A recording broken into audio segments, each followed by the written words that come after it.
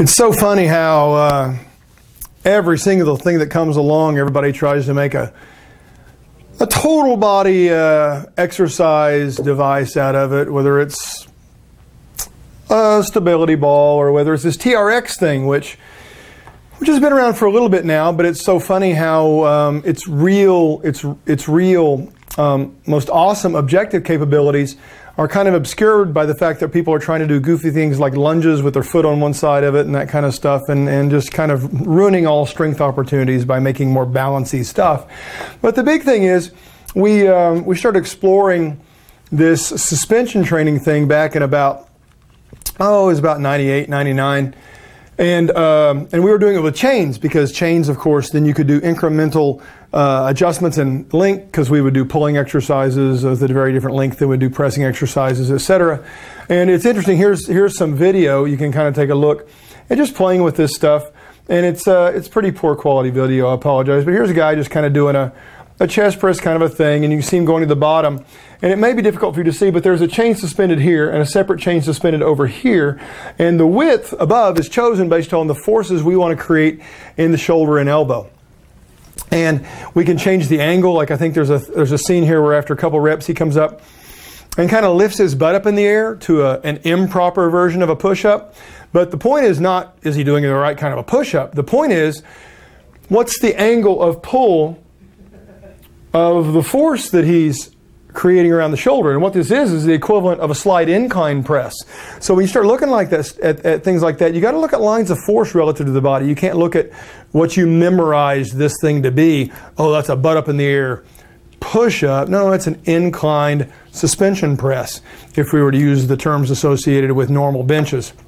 But I wanted to go in and show you some things. I think the tremendous limitations in this TRX thing center around the idea that they're suspended from single strands of webbing and then break off into individual handles from a V shape that's over the body. And the problems that actually creates, or I should say not so much problems, but the limitations that creates, because you're creating a press in here. This is you, that spider looking thing is you. And here's your head, and here's your blue arms, and here's your blue torso, and you're at the bottom of a press, and this thing is wrapped around you. By diverging from this one point, you're really limited in what you can do with it. And if you understand moment arms, you understand how incredibly limiting this is, especially for varying sizes of people and that kind of stuff.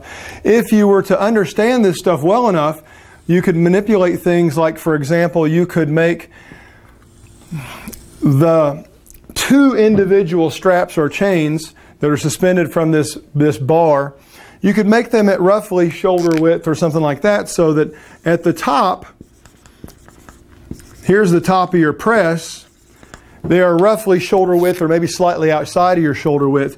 And then as you lowered yourself from this width, this is top, bottom. Oops, I was going to use blue for you since you like blue shirts or something, I don't know. We're down here, and now at the bottom of the press, you've created a very different scenario where the force might be angled slightly inside of your elbow. So it's more of a conventional moment arm relationship between, like you might create in a dumbbell press or something like that.